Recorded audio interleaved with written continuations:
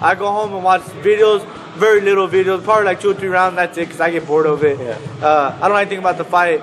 That's Robert's job. That's Robert Donald's job. They look at the fight. They come to the gym and they tell me what to do and everything. That's what I do.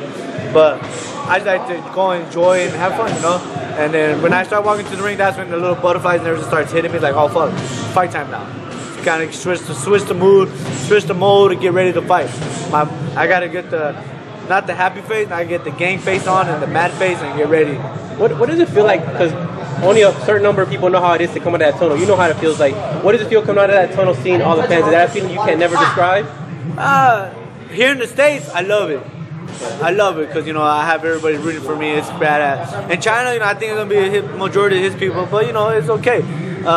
It feels good, though. You feel good. You're, like, ready to give on the show. It's like, fuck yeah, it's time to get in that ring.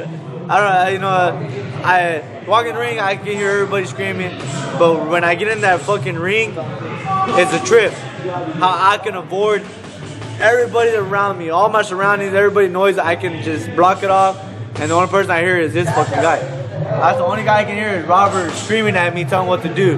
But out of everybody else, I can block it off and I can hear this. That's pretty amazing. I can't believe that's a trip. That's the way it was when I was fighting.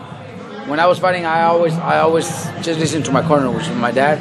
I never heard the crowd. I never heard anything the crowd was saying. There was one time, well, against Corrales, where I wasn't, you know, my concentration wasn't there, and I was hearing the commentators, and I was hearing everything going around, and I got knocked the fuck out. Was Max Kellerman there? No, that was Showtime. You know what? I got dropped. Yeah, I heard everybody around me, and I got dropped twice in the first round. I barely survived that round. But I knocked him out in the 5th round because that's when I came back to the corner and Robert settled me down. I had to calm down, and then I was like, fuck. So I calmed, I relaxed, I started hearing him, and that was it. So it is a lot of mental stuff in there you have to deal with. It's mental. It's mental for, like, to hear your corner. That's it.